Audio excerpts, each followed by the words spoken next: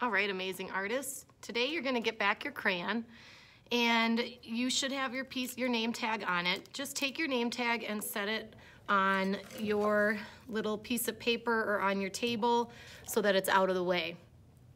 Today we're gonna be painting the lines on our crayon to make it look more realistic, like a real crayon.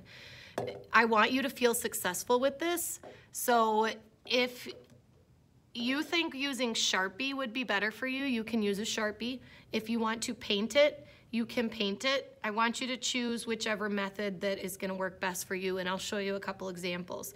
So layer 2 will be the lines on the top of the crayon and the bottom of the crayon, and then the oval. We're gonna paint that black or draw it black with Sharpie. So if you are doing this, what I recommend doing first is drawing your lines with your pencil so you can see where you're gonna be using the Sharpie or the paint.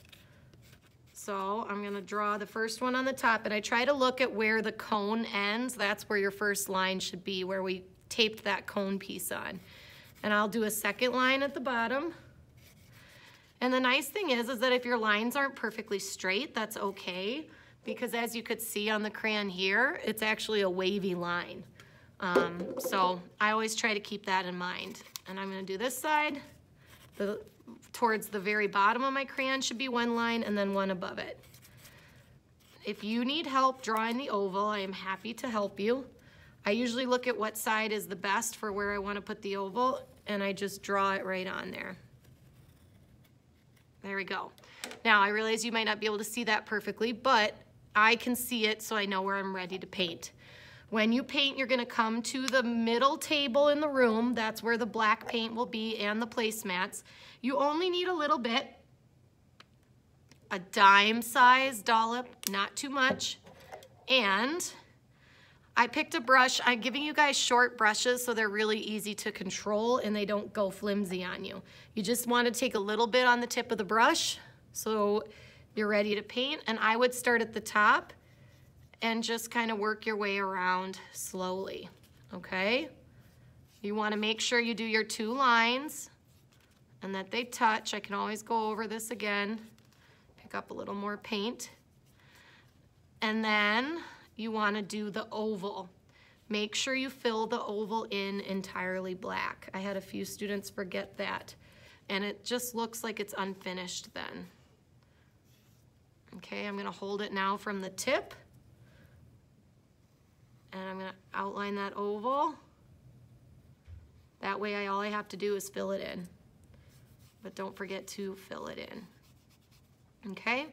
And then I will finish my last 2 stripes. Now, nowhere did I get any paint on my hands because this is pretty easy. You can hold it from the tip or you can hold it from the bottom. And if you go slow, you should be able to do this without making too much of a mess. If you get paint on your hands, please wash it off and please be responsible and take care of it quickly. If you get paint on the table, please wash it off and be responsible and take care of it quickly. Okay? All right. Then, when you're all done, you're gonna set them back on the back counter where we put them last week after we painted. You want to bring your name tag with you. Now I'm gonna lift the camera for a second because I want to show you your options. I can help you with the final step once it's dry, but here are some students who finished last week. So if you want your name in the middle, all I want you to do is circle it on the piece of tape that I gave you. So for mine, if I want my name, I'm gonna circle it with a Sharpie or my pencil. If you want to write somebody else's name in the center, like Callie wants to write mom, she took another piece of tape and wrote it right below her name so that I knew to write mom on there. If you don't want anything, your name or somebody else's name, you just want it to say Crayola, just leave your name tag as it is, and I will assume that you want to write Crayola. Now this student chose to do the Sharpie and it turned out great. Her lines she was able to control. She preferred to not paint. And these 2 students painted and they look great as well. So it is your choice whether you paint or you decide to use the Sharpie. All right?